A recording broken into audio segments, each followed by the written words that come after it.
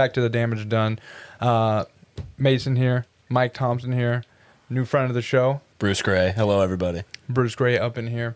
For most of you that have been following us for long enough, the typical format is more of the murder, the redemption, things of that nature. But now that we are doing things with Mike, we're gonna add some more flavor and interest as we roll forward with some of the murder and redemption angles.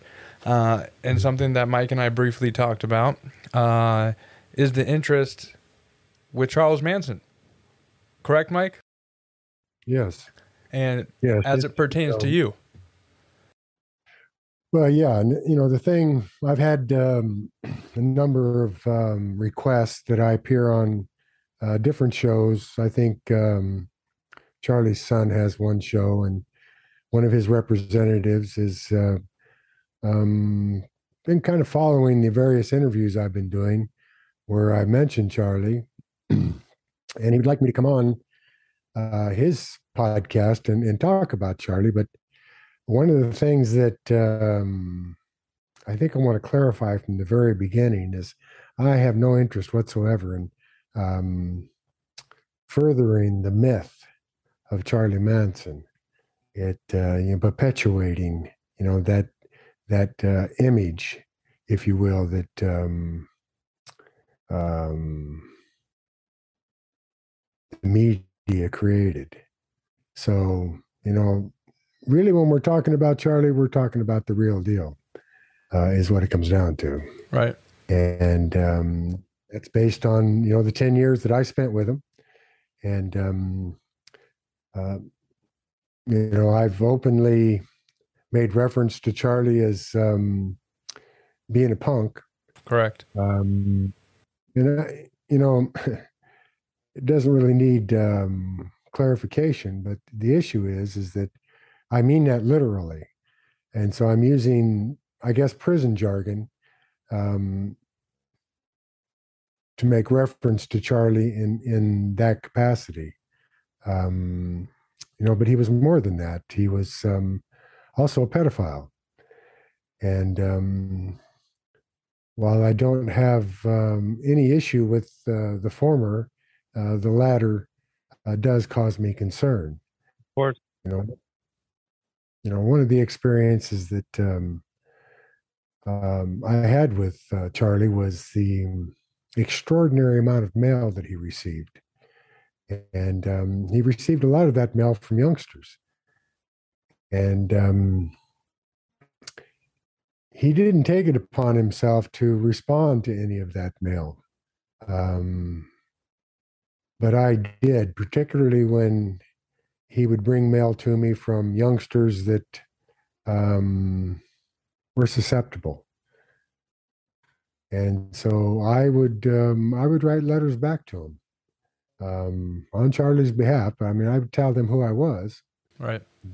So how did you get in that position how did you form that relationship to a point where he's started to bring you his mail, and you're writing back on behalf of him? So you were in the know with the type of the mail that he was receiving.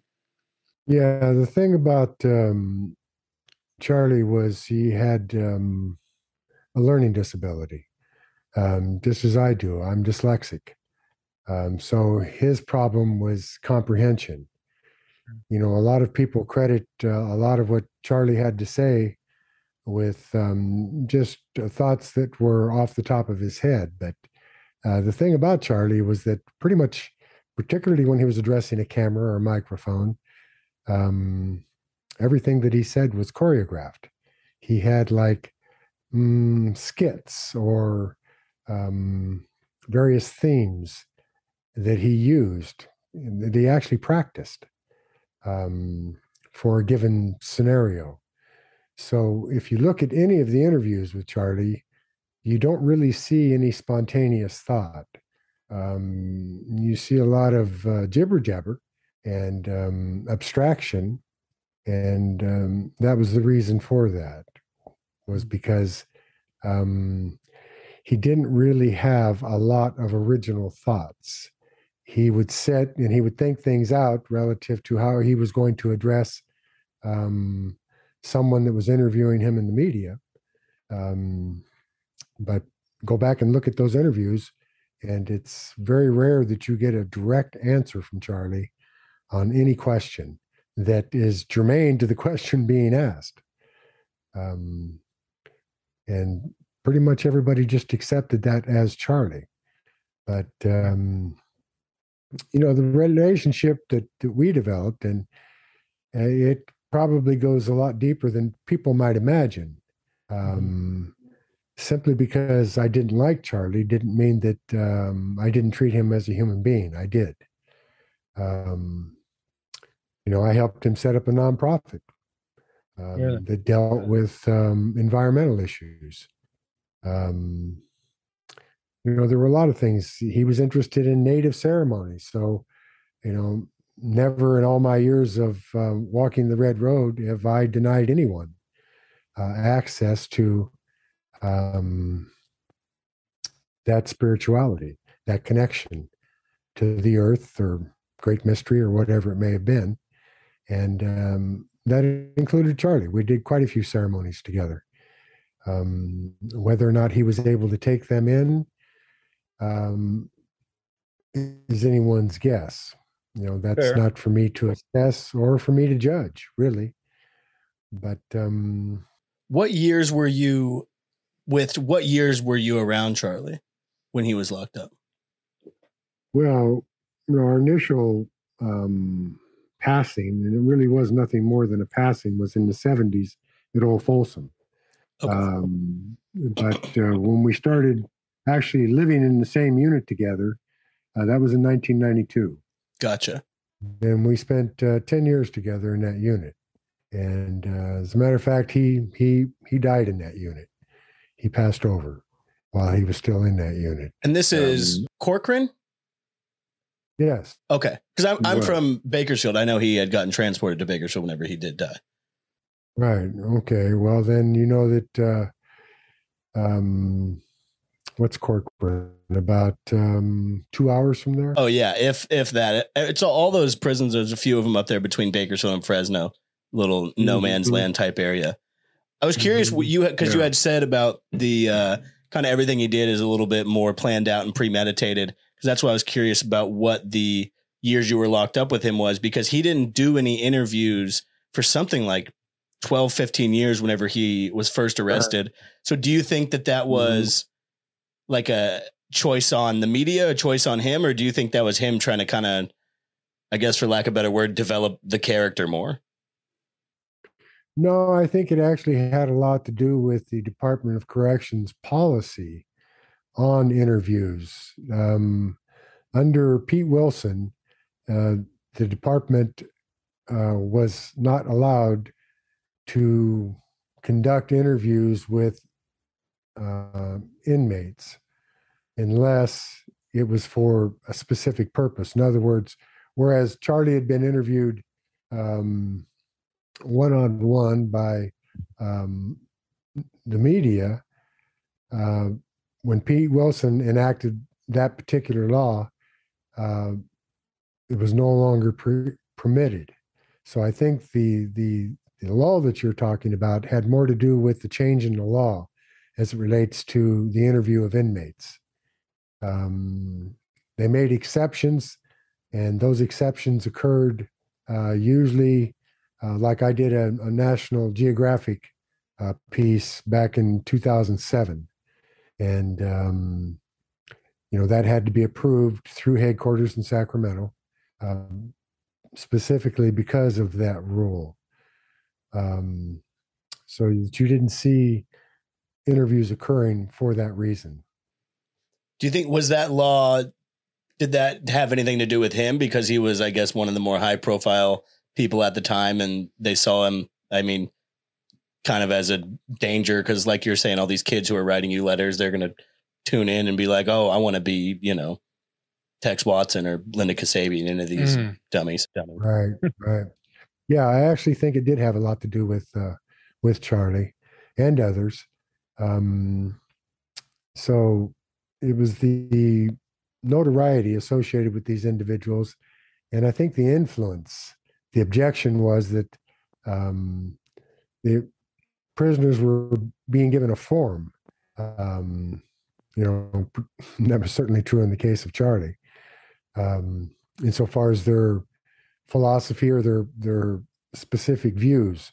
So what the new law allowed for was it had to be specifically related to something that the department would approve, whether it be gangs or something along prison reform, something going on with the legislature. Pretty boring stuff, actually, but that's why they did that.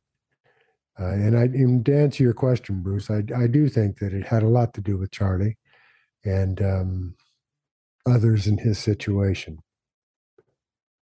But I can't think of another prisoner that had the notoriety that Charlie did, perhaps other than Sirhan. And Sirhan was there with us, as was Juan Corona and, the trash bag killer and a few others. But I think the problem was, you had the Son of Sam law that was introduced at one point in time. I mean, the first one was overturned. And so the legislature reenacted what they now call Son of Sam Law 2. And the idea is to prevent prisoners from profiting from the crimes. And that's still in effect. So, Charlie and others in his situation, but particularly Charlie, made astronomical amounts of money through selling memorabilia and at one point, I think, even his clothes. So, and we're talking about hundreds of thousands of dollars. I can remember him receiving, what was it, 1099s? Is that the independent contractor? Yeah. Yep. Yeah. I can remember him receiving tax receipts in excess of $100,000 for memorabilia and other things, photographs that he would autograph. It was big money. Who was facilitating all of this? Was it like just kind of something like a Squeaky Fromm or somebody like that kind of one of the people who... Well, Squeaky was locked up in, I think, Florida at the time. And he would talk to her on the phone. And I talked to her myself. And, so most of his dealings had to do with Sandra Good at that time. Sandra Good moved to Hanford, which is very near Corcoran. And so while she herself, I believe at one point, was not allowed to visit Charlie, what she would do is she would recruit individuals that would come in and visit Charlie. And then there were other people that were brought into his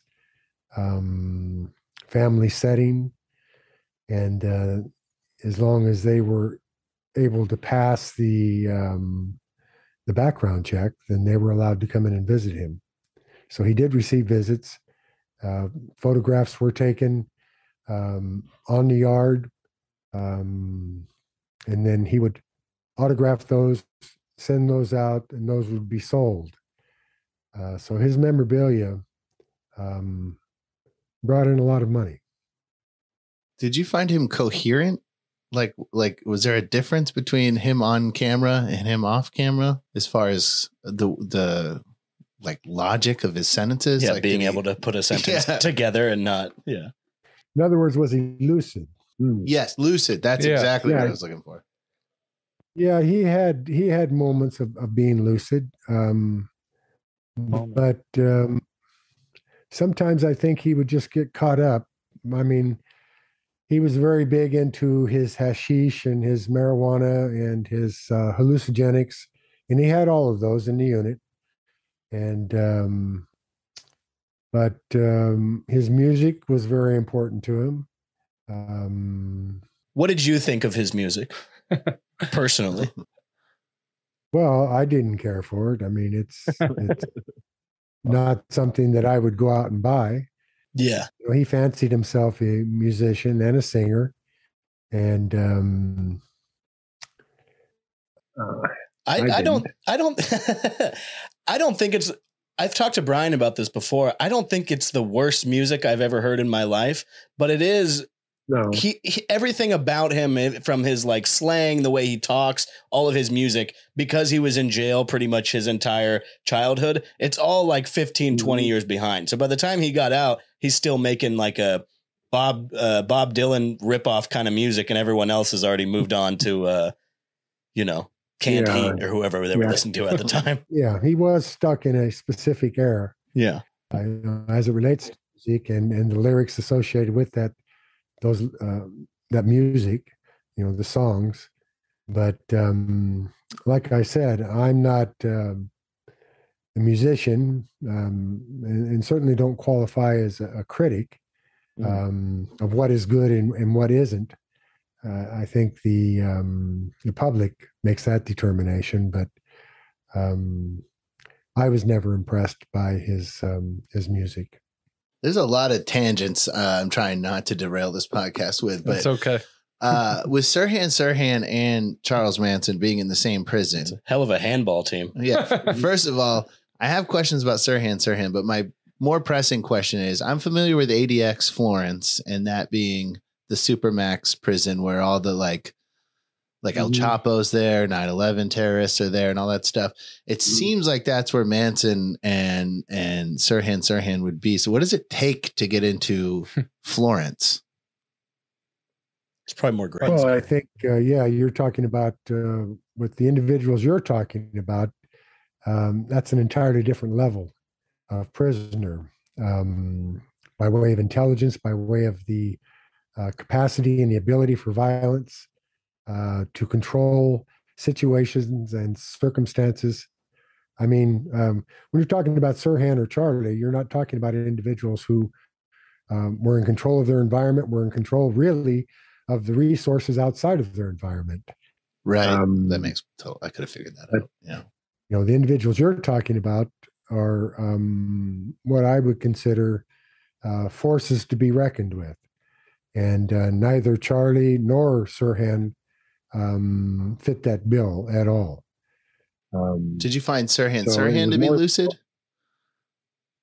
What's that? Did you find Sirhan to be lucid? Because I know that, there's a lot of conspiracy theories about him being like in the MK Ultra program and all that kind of stuff. Well, yeah, I understand that there's talk about the onset of dementia as it relates to him and how that works, perhaps in later years. I mean, I had many conversations with Sirhan where he was quite lucid and quite articulate insofar as his beliefs philosophically and otherwise. As a matter of fact, I think Sirhan actually fancied himself an intellectual. I wouldn't place him in that category. So when you saying by the time that because you said you guys had kind of passing in the 70s, by the time that you got to be around Charlie on a more regular basis, was there more like, was he kind of, I guess, settled down more in a sense, or was there any moment where you had to tell him like, hey, your heebie-jeebie mind control shit isn't going to work on me, so don't try to talk backwards to me or whatever you're trying to do? That was never an issue. To give you an example, they moved. I was in the restricted housing unit. There was only 6 of us there, and we were all former gang leaders. And so they moved the restricted housing unit to Tehachapi. It was the only unit of its kind in the state of California. It was actually in the penal code. So that, for instance, they took my name from me, and I was occupant E. Now, I still had my B number, as did the other individuals in the unit, but all of us were classified occupant, and I was occupant E. So when I went to the unit at Corcoran, it opened in 1992. Charlie and Sirhan were both living in Soledad. They had a protective housing unit there. And, there was actually 2 units. There were that many people. but only Charlie, Sirhan, Juan Corona, and a few other individuals were actually transferred to the new unit in Corcoran, along with those of us that came from the restricted housing unit. So in total, maybe 10, 11, 12 maximum in the unit itself. So it was a specialized unit. And I was there before, well, no, I wasn't. I'll take that back. Charlie and the others were there before we were transferred. They shut down the restricted housing unit. The idea was to consolidate, and there was only one unit like this of its kind in the state of California. So there was a vetting process that had to occur. So when I did arrive, I remember that they assigned me a cell, and Charlie was just a few cells down from me. And so I was standing in the doorway of my cell, and Charlie came out of his cell, and he walked over to me, and he just walked up to me, and he laid his head on my chest. And that was a form of submission. Yeah, especially in jail. I feel like if you do that, you're really giving it up. Yeah. So clearly he knew who you were before you arrived there, right? Yes. Got it. Yeah. And obviously you know who he was. So what was your initial reaction and feeling when that occurred? He just walked up into your cell, a little funky, no? It's not a typical thing to occur. He didn't walk up into my cell. I was standing, I was standing in the cell doorway. Okay, got it. The frame, the cell door was open, and he saw me and walked over and like I said, placed his head on my chest, and I recognized it for what it was.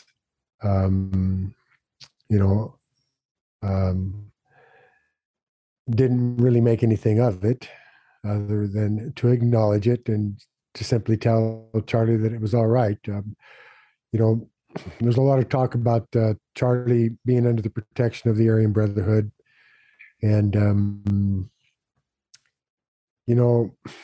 there's some truth to that, not a lot, because he was in the hole at Folsom with the brand.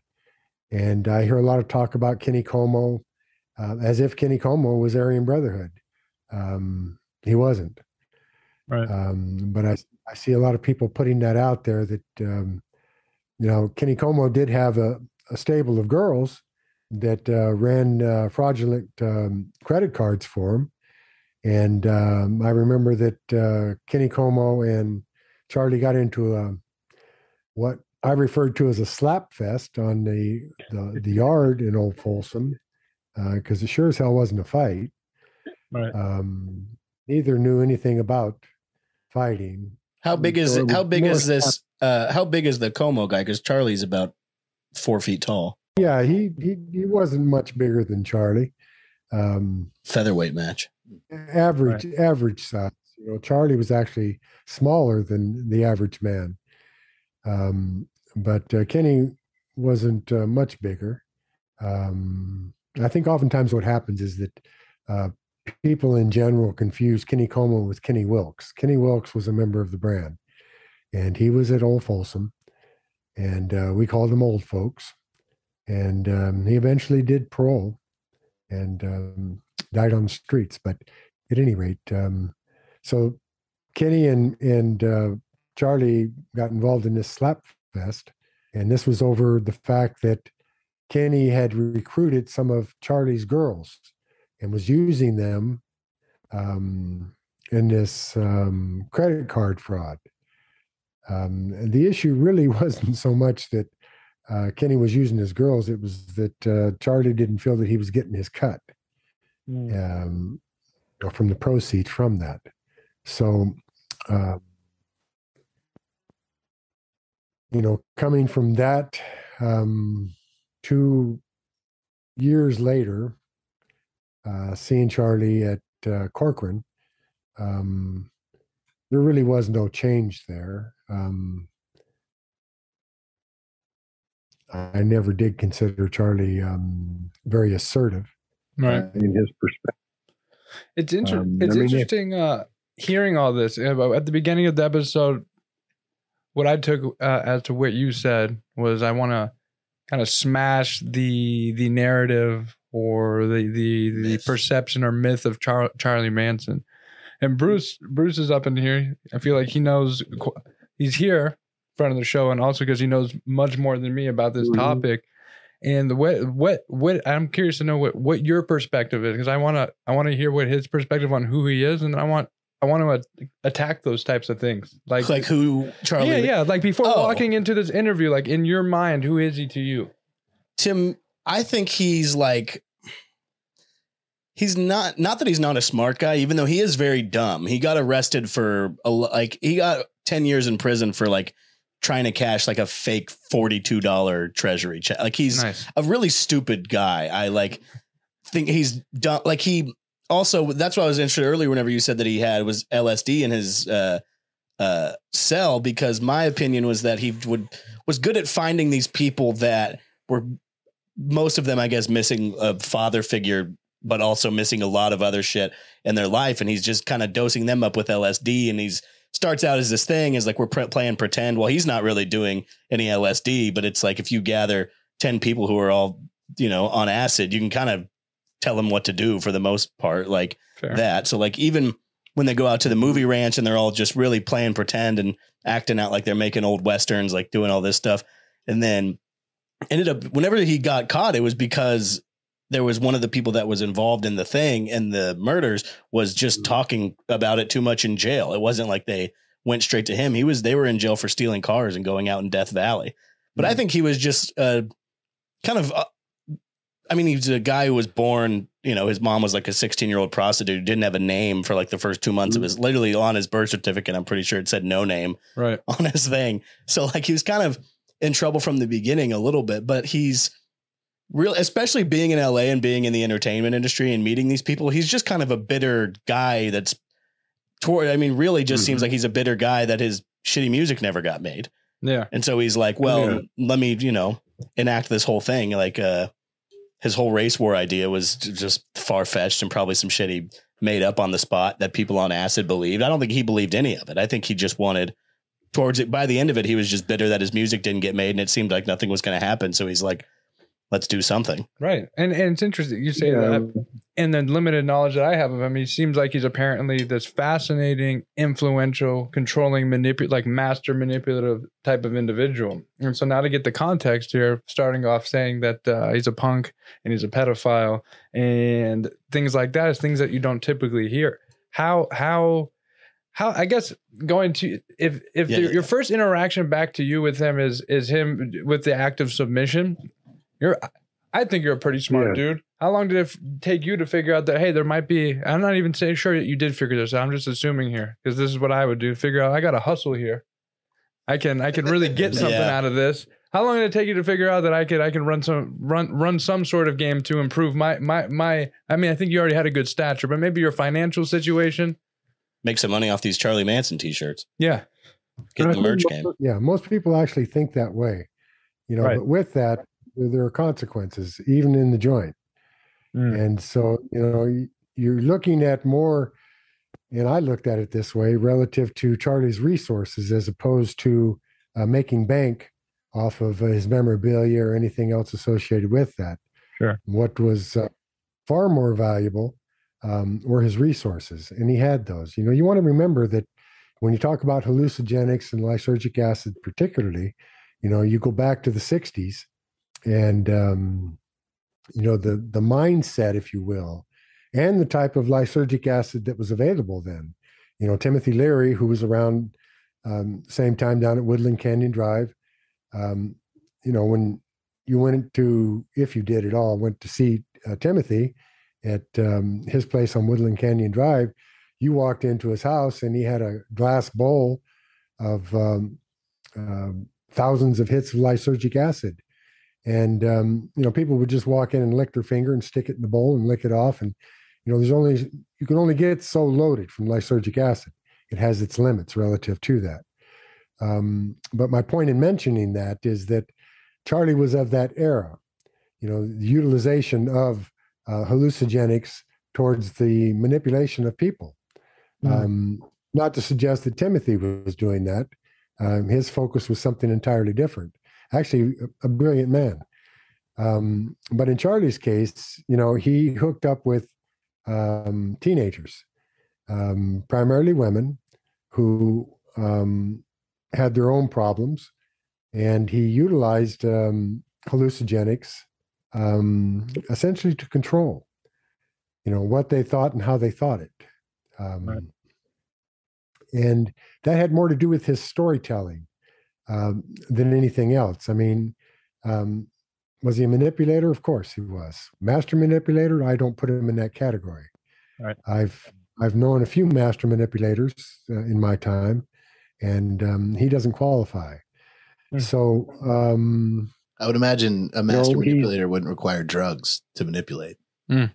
Well, that's my thinking also, Bruce, is that if you are a master manipulator, then you're not using in any capacity because of, what it does to alter not only your consciousness, but your perception of reality.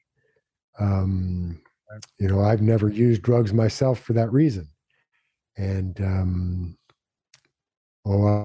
I can remember when the idea of myself being a master manipulator started. It goes back many, many years, and it's not something that you're really ever able to shake in any capacity. So it depends on your motives as it relates to manipulation. Manipulation is a two-way sword. It slices both ways.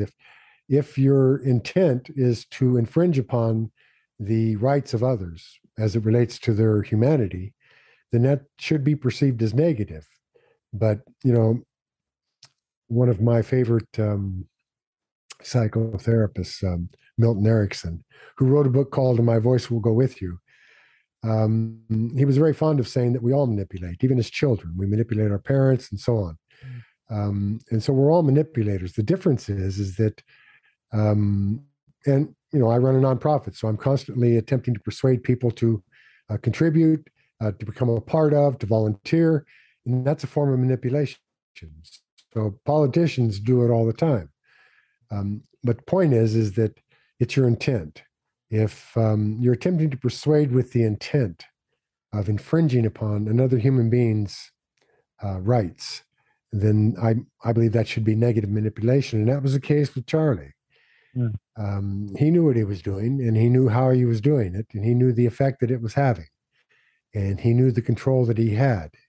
He was a petty thief. I'm not even sure that he would qualify as a convict back in the day.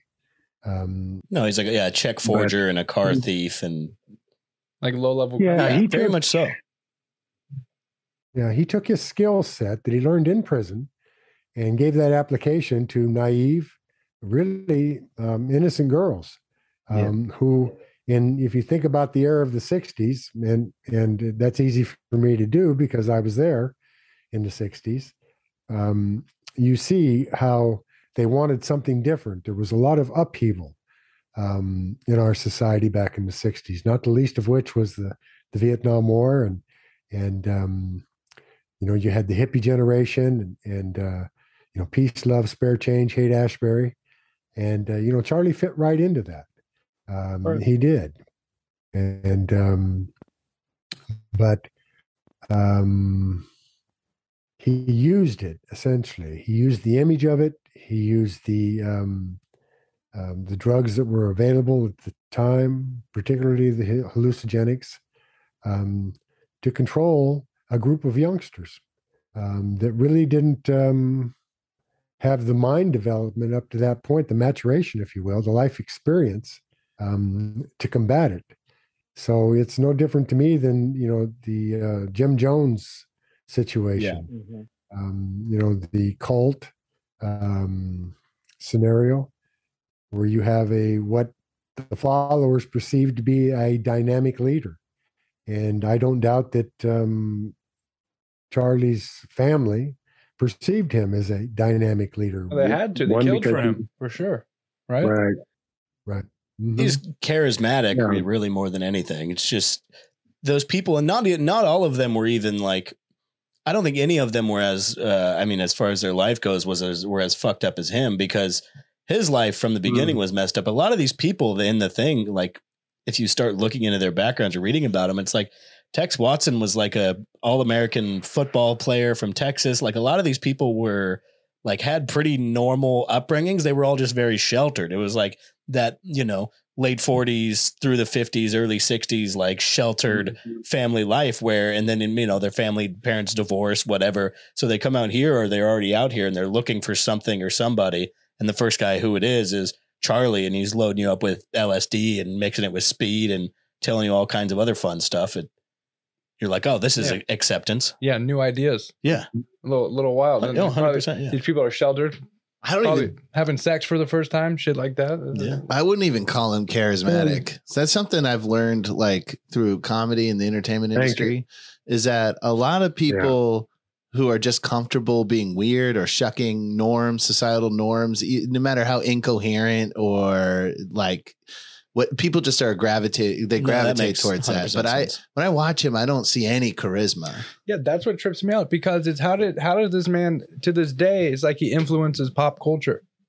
And then you hear this side of the coin here. Yeah. And it's like he's a pedophile. You said something. You said primarily he messed with young women, so that means on the secondary nature he looked to mess with young boys as well. That's what I took by you saying that. You could clear that up. Well, what he did was he would take the children, the offspring, if you will, of those women when they had offspring, and they were actually very young when they did, and then it was their offspring that he molested. And I say that not from speculation or conjecture on my part, but I walked into the visiting room one day and actually caught him in the act, and took it upon myself to terminate his visit. But you make some really good points here about the charisma. No, he was not in any way charismatic in the normal sense of the word. Again, it goes back to the times.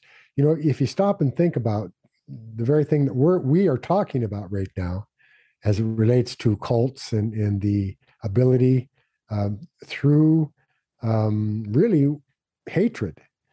You go back to the hippie era, and it was all supposed to be about peace, love, and spare change, but that's not what Charlie was advocating.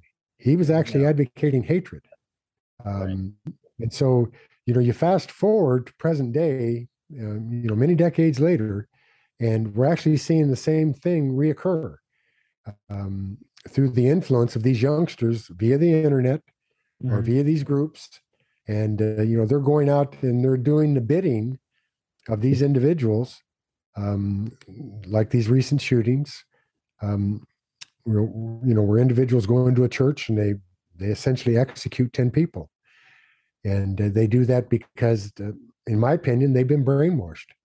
And, that brainwashing, the source of that brainwashing is hatred. Right. So I think it's important to make that distinction, particularly as it relates to Charlie. He was not peace, love, spare change hippie that was advocating love, free love, or love ends. He was advocating hatred and isolation. And he isolated his group for that reason. And so, the idea of propaganda, I've referred to Charlie in the past as being a jawjacker. Right. And he was a jawjacker, but, so was Hitler. Hitler was the quintessential jawjacker. But it's that jawjacking via hatred that gives them their forum. And so, the real issue is, and I think as a society, what we need to look at is, how does this happen and why does it happen? Right. And I think a lot more emphasis needs to be placed on that. We can use Charlie as an example in going back to the 60s and the influence that he had over these youngsters and how that facilitated his agenda, his personal agenda, his, if you will, narcissistic agenda. But it has real application by way of a pattern that appears to be constantly repeated in our society by individuals, Charlie only being one of them. to where we are today, insofar as the challenge that faces our society relative to these hate groups and how they're influencing at-risk youth to do their bidding. It's nothing short of cowardly. And that also applies to Charlie. Right. You see, he was a coward. He was a coward. With all that being said, was there, I guess, prior, you were initially arrested after he was initially arrested and put away for that crime. Is that correct? Is that timeline correct? Yes. Yes. So was there at any point in time ever some sort of allure that you had, kind of similar to how I'd say general pop culture sees there's a certain allure to him, a certain idea of him before you started having your perspective change? And if so, and you did, at what point in time did that perspective change in regards to the way you saw and thought about him? Yeah, it's a great question, Mason, but it really doesn't have application to my own journey. You know, I never gave, back in the 60s, it isn't to say that I didn't have occasional contact with hippies or with individuals who were using hallucinogenics or were into the drug scene and the dropout scene. Like I said, I met Timothy Leary a number of times, but that was only because where he was staying was on the borderline of our ranch. So when I would take the cattle over the mountain into the lower pasture, I'd ride on a little bit, and you run across a lot of folks, good folks. Right. And by my estimation, Timothy was one of them. But you know, if you keep going, you get down into Laguna Beach. And Laguna Beach was a haven, if you will, for some amazingly talented artists. And so, you know, it's being able to separate, if you will, segments of our society toward understanding what was going on with them and why. In my case, you know, I was riding the rodeo circuit, bull riding, working on a horse ranch. So I had no construct in my head about Charlie or anybody else of that ilk. Right. So that in coming to prison, that remained so. I didn't watch TV. So in the course of my life, I mean, first time I watched really TV was my last year of incarceration after 45 years. Okay. And, you know, so, what'd you get into? I tell that. The Bachelor? What's that? I said, whenever you finally turned it on, what'd you get into?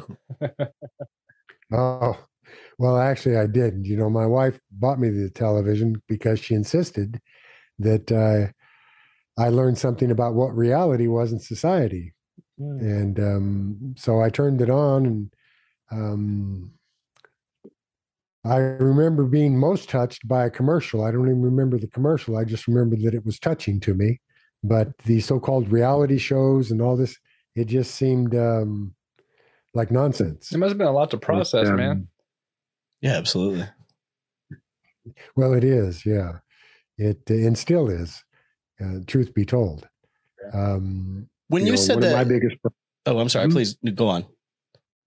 No, that's all right. Sorry, the delay can be hard. I was curious because you said that whenever you would have contact with some of the hippie folks back then, from what I've read is that Charlie kind of caught this tail end of all that, of like, because he was in jail for like something 8 or 9 years for that. We were talking about that check, $42 check that he got locked up for. Did you see the turn in kind of the peace and love thing switching over? Because a lot of people have said that once kind of speed got introduced into the picture, that a lot of these hippies had kind of like turned evil a little bit towards like the end of the 60s. And so like, even though, not saying that Charlie brought all this on, but like these crimes happening was kind of the personification of the whole thing of like, this was about peace and love, but now these people are, you know, even though they're spelling some of the words wrong, writing in blood on the wall. Right. I think Charlie was an opportunist, and he saw an opportunity in what was going on to further his own gain and goals. I mean, not the least of which was his music and, you know, his singing. And we all know the story about the Beach Boys and how that didn't bode well with Brian Wilson. And Brian Wilson wasn't impressed, from what I understand.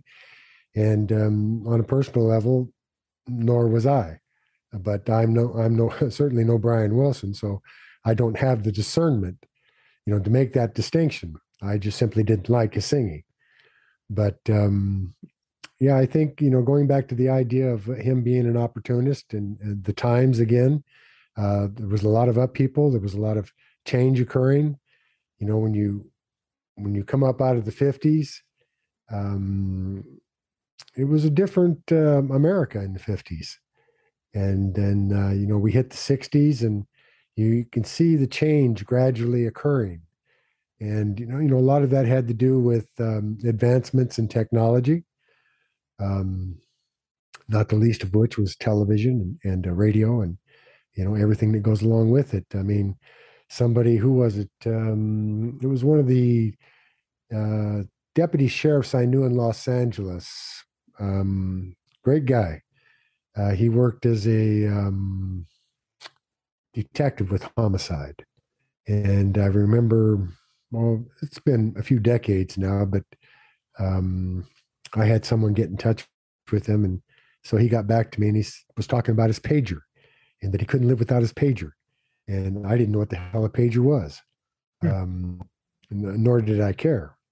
But it just goes to show you that as technology evolved, and it evolved very, very quickly, it started to change the very makeup of our society. And I'm not a Luddite. I have a great appreciation for technology and its value towards particularly education. Point is that Charlie came up, as you correctly point out. He missed a lot of that, but he was an opportunist, so he took advantage of it. And unfortunately, he took advantage of it very effectively. If you just stop and think about the crime associated with Sharon Tate, right? And cutting her child out of her belly. It doesn't get any more atrocious than that. They strung her up on the ceiling like a piñata. It's Did they really? insanity. That's right. I didn't know that. I have a question, because I luckily my experience with prison and jail is like, one night, 3 different times. Right. For That's not, a blessing. yes. But you didn't get any TV in there either. No, So 100% agree. Respect your time, dude. Yeah, But with one of the, I don't know if I want to say cliche stereotypes, whatever. One of the things that I was fed was that like people who do what like Charlie's doing to kids in prison, they get handled or killed or whatever. That's like kind of what you're told out here. You learned that in one night in jail. No, I'm saying, that's saying that I have no experience with jail. Yeah. That was my qualifier. So everything I know is from the outside, or I not know what I assume or what I've been told. Right. So like, I mean, knowing this about him and knowing like what the stereotype of prison is, like, was he not put into like a special Well, I guess you already were in one. How was it handled, I guess, is my question. Sorry, that took me a long time. It's okay. Yeah, Okay. you're talking about in his case, Sirhan's case, Juan Corona's case, the perception of the atrocity of their crimes meant that they typically would not survive in prison in a general population. Right. So, in fact, most people know the just story for about, murder. Because I mean specifically the kid, like The kids molesting, the child molesters. Like people always talk about like child molesters get killed in prison. Yes, that's true. It is. Yes, and remains true. So it depends on where you're at and what people will tolerate based on what's coming their way. If you've got a bag man, and Charlie was a bag man, in other words, he had connections, so he held the bag, he held drugs. So you have people who use drugs, so they're willing to overlook his crime. Interesting. So it's not as principled as I've been told. It had a price on it. Yeah, see, that's really what it comes down to, is if there's something in it for them, then they're willing to overlook that. And, I'm guilty of that myself. Insofar as talking about, Charlie's got these resources, so I'll use these resources toward the benefit of the brand. And that was actually done. I did that. Right. But it's in his best interest to keep that shit coming, or else if not, if that shit runs out, he's, probably not going to be in a good spot. It's like anything else. I mean, you have to ascertain the value of whatever you're dealing with, particularly within a controlled environment, because resources are scarce. And so that if your effort is to control those resources, then you're going to compromise even the perception of your integrity. You can project this idea that you're a warrior society, and that what you're about has a code of ethics and even honor, associated with it, based on your various confrontations within the prison setting. But all that goes out the window when you use the example I just gave relative to utilizing Charlie's resources to the benefit of the group. So there's something you mentioned before, and you keep mentioning the resources I wanted to bring up. I got a giggle out of it the first time you saw it, but you said it, but it's very interesting. You said, I took his girls. I said, I took Charlie when you were in prison with him. You took his girls. This is correct. What type of resource were they, and how did you end up obtaining that resource from Charles Manson? Well, it was just really by way of introduction. It much of what I did at the time, my alma mater is Berkeley, and that was after I taught myself to read and write. But most of these girls, these resources I'm talking about, were students at Berkeley, and very intelligent young women. But they were also associated with another organization called Tribal Thumb, which was very radical, very militant. And so what they were after, however, because you want to remember, we're still in the 70s here, is they were after a commune. They embraced an egalitarian type social structure, one of equality between men and women, and that I won't go too deep into the egalitarian aspects, but they were really interested in creating a commune, and there were different things that they wanted to build on that commune that I had experience in. So it was really an exchange. They wanted something, and I wanted something. So we set up a meeting, and they came to Old Folsom to see me, and I tapped into that militancy, on their part, and anti-establishment on their part. And that was very big at that time, amongst the Black Panthers, the BGF, the Sudanese Liberation Army. And I was with all of them at Folsom. All the leaders of those specific groups were at Folsom with me at that time. So I tapped into that with these girls relative to what I wanted. What I wanted was them to smuggle weapons into the institution for me.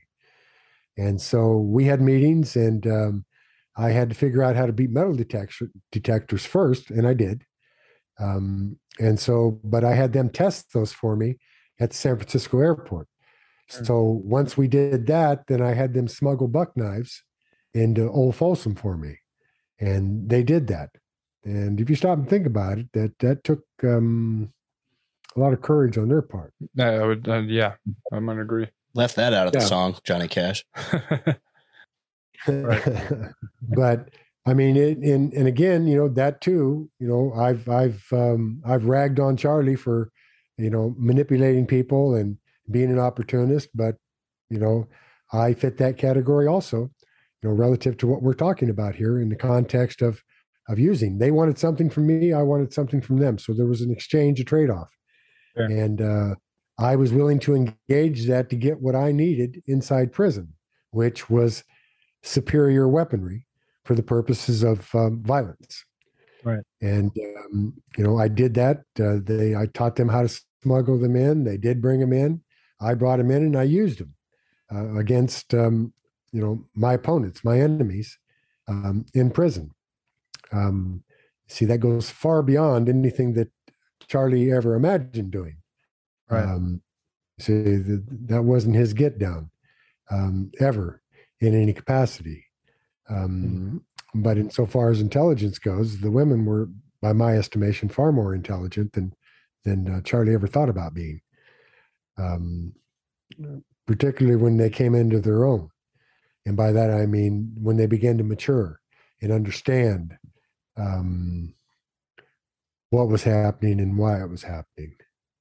I'm a little jumbled on Charlie lost. What are you jumbled on? I'm jumbled on the timeline. When was this? When was the weapon smuggling? Because I remember in an earlier episode, I think you had spent a significant amount of time in prison non-violently. Right. You swore off violence. Yeah. You want to remember, Brian, that prison is violence in and of itself. Being incarcerated. Anytime you take a human being and put him in a cage, and you've had that experience, that's perpetrating violence upon that person. No matter how you slice it. So the time frame here is the 70s, the latter part of that decade. I mean, I think I was transferred from Old Folsom to San Quentin in 78. Could have been the next year, but I do believe it was 78. And I was transferred primarily because of my violent activities. But we were all engaged in that. And by all, I mean all the groups. We hear a lot about racism and otherwise, but it had nothing to do with racism, had nothing to do with white supremacy, any more than the Black Guerrilla family or the Black Panthers were interested in Black supremacy, or the Mexican Mafia was interested in Mexican supremacy. It was about controlling your resources. You lived in a controlled environment. It was under the most oppressive circumstances that anyone can possibly imagine. And so you were doing everything that you could to improve your status within that environment by way of being able to live, to function, let alone the idea of humanity. Let that go. That becomes irrelevant. The sense of one's humanity. I mean, the compromise as to one's sense of humanity is constantly forfeited as a result of being incarcerated.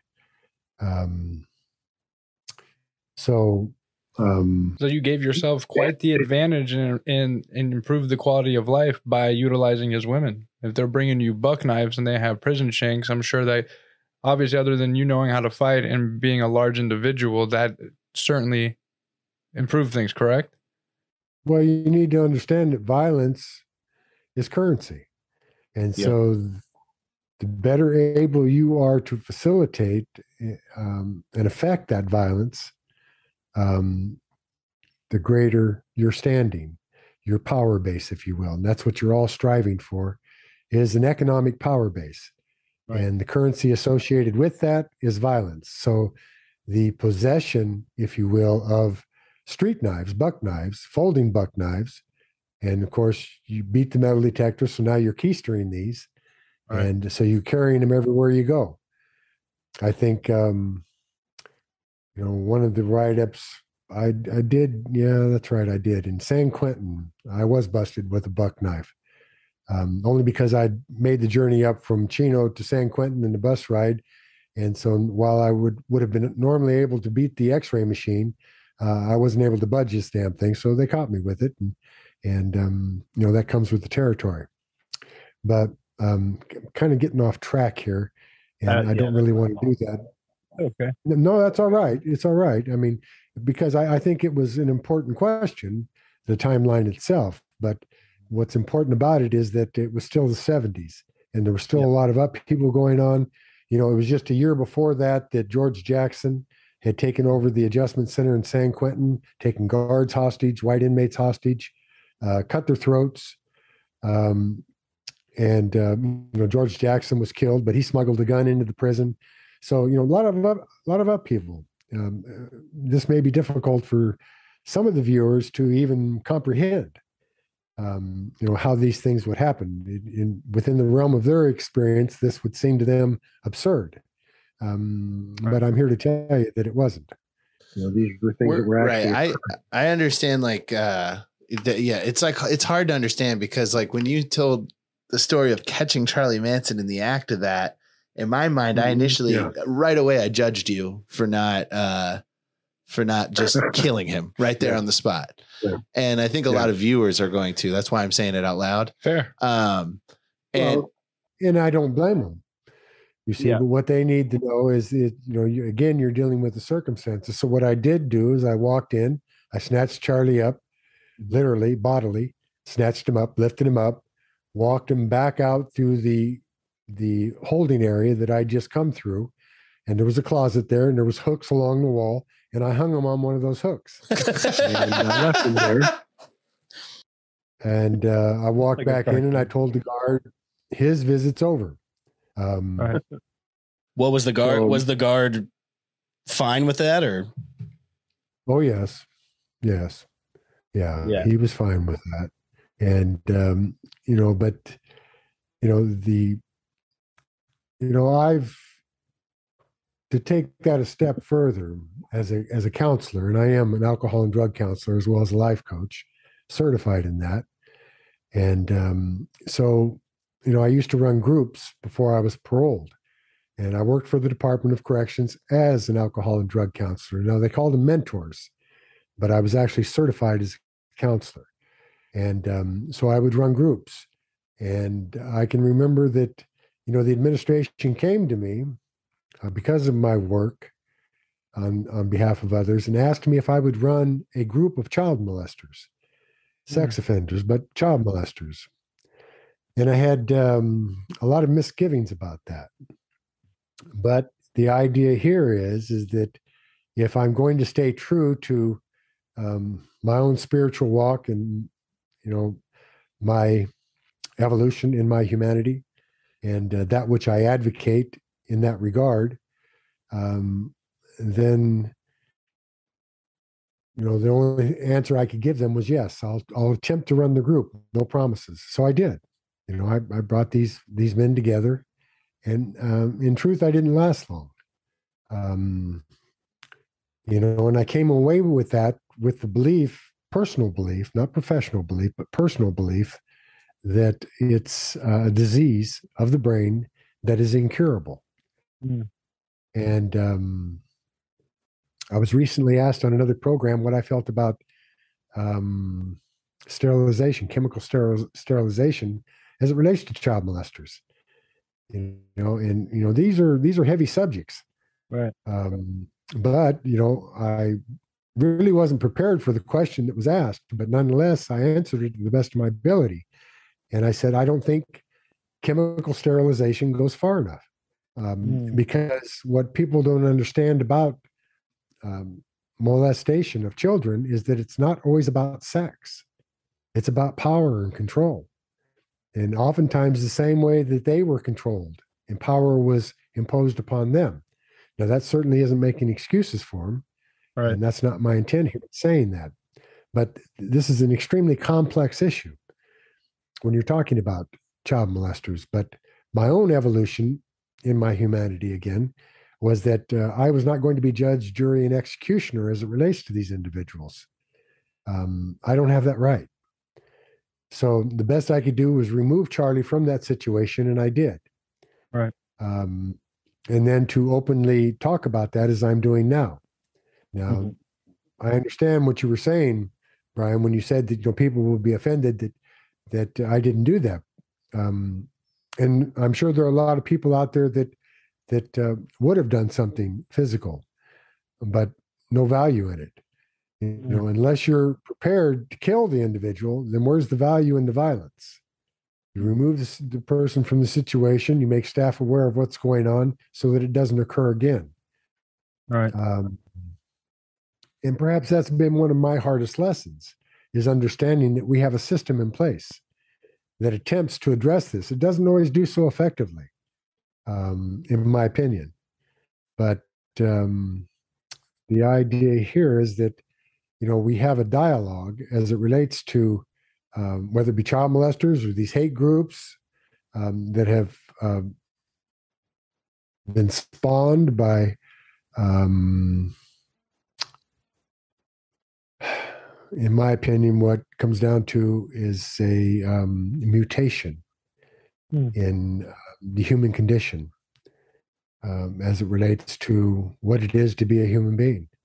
That's not an accusation. It's not a judgment on my part. It's an observation based on my own sense of what it is to be human. So, and that goes directly to the idea of elitism and privilege and a vast array of other factors that I think in the future that we should talk about, in these programs and, ask people to weigh in. And these are, when we talk about the damage done, we're talking about patterns. We're talking about where does addiction come from? It comes from trauma for the most part. Right. So let's talk about those issues. And, child molesters are no different in that capacity. So, we can't exclude them from the conversation. You see, because then it's not a holistic conversation. It's a linear conversation. We're only talking about what we want to talk about because it's comfortable. Yeah. It's hard for people to wrap their head around that. And it's hard for people to want to help people that have caused damage, so to speak, in that regards. And I struggle with that as well. I think everyone, that's why I want to do this show, is everyone can redeem themselves. And sometimes I pause and think, damn, even the child molesters too, that I go back and forth.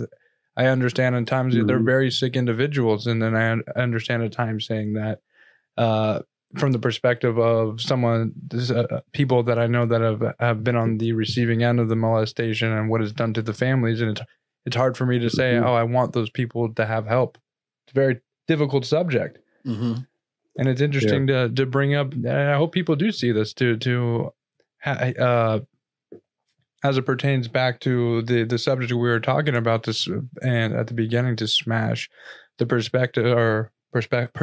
There we go. Perception of who Charles Manson was, instead of this phenomenon. By your estimation and based on what you've told me, he's a very, very small man in many regards, not just literally, but and a no good individual, wants to take advantage of some kids. And it's interesting the amount of people that I know that are absolutely fascinated. And if he was alive today, they want to be with him. He's a free man. It's just, I don't know.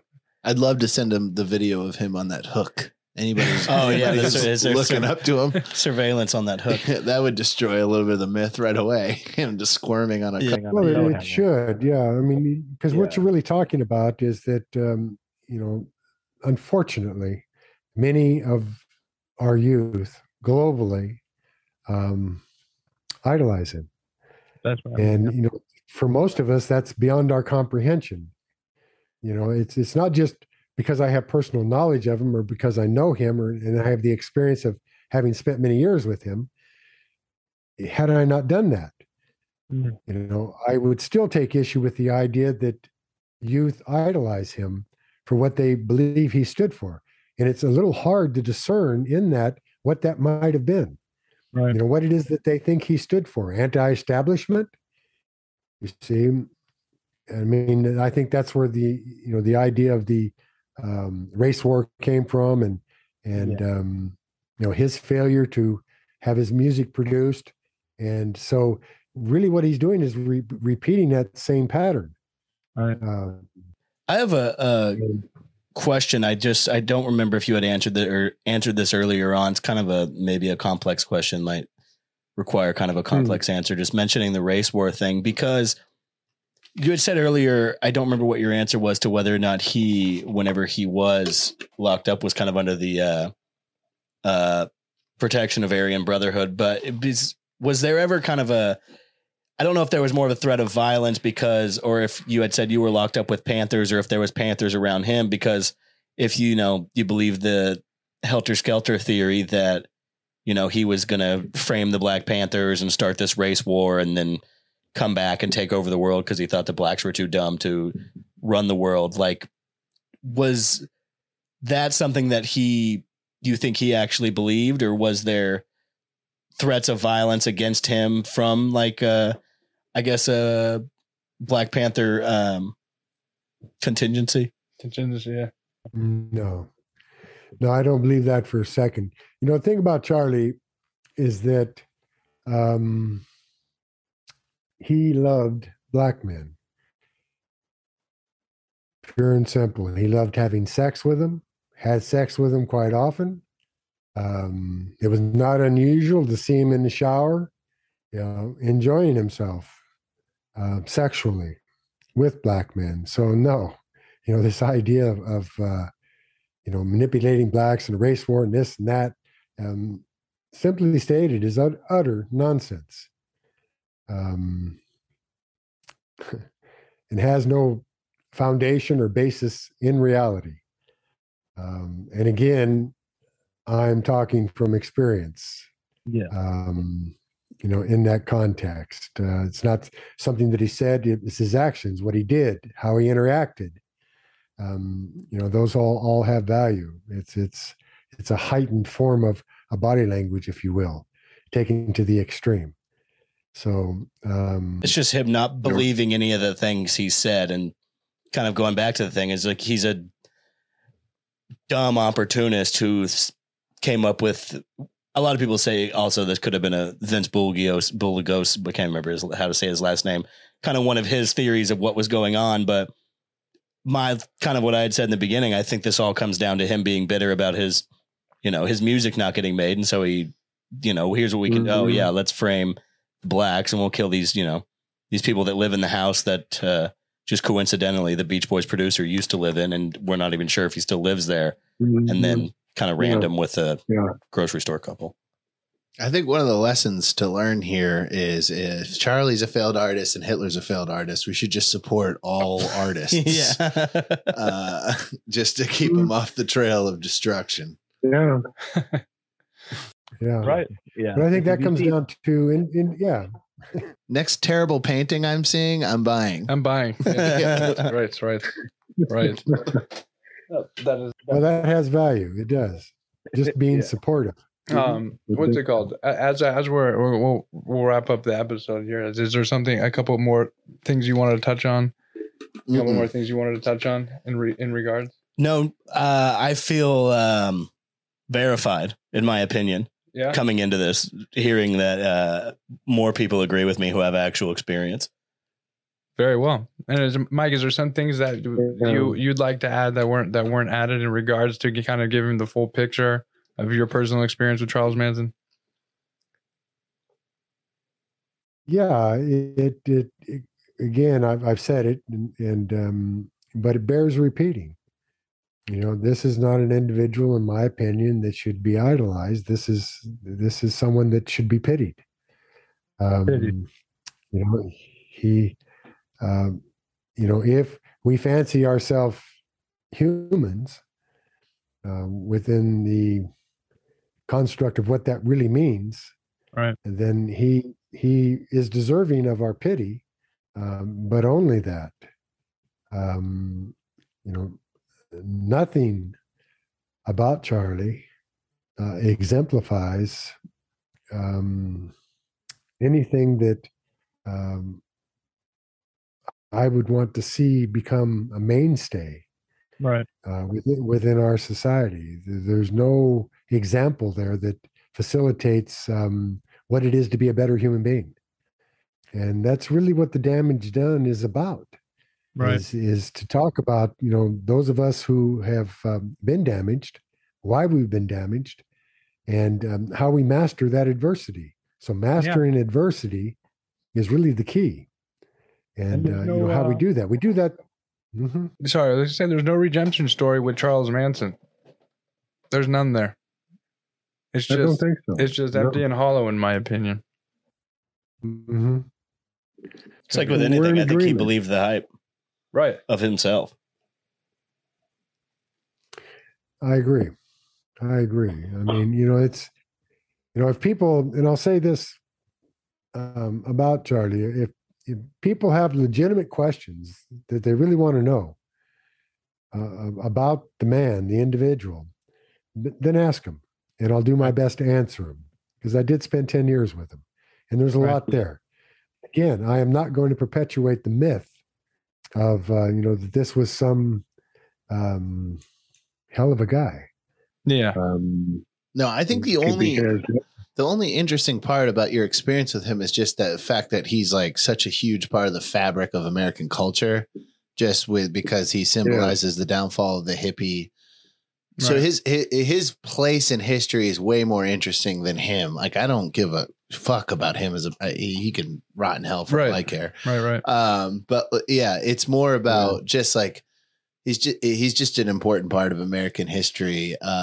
In a terrible way. So I think that's just the interesting part. And I don't think anybody here, us three, really wanted to build him up whatsoever.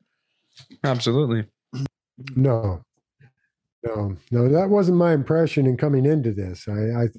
We had an opportunity here to shed some light on some very personal issues, and how people take that is really their prerogative. Yeah, I've given up on caring what other people take.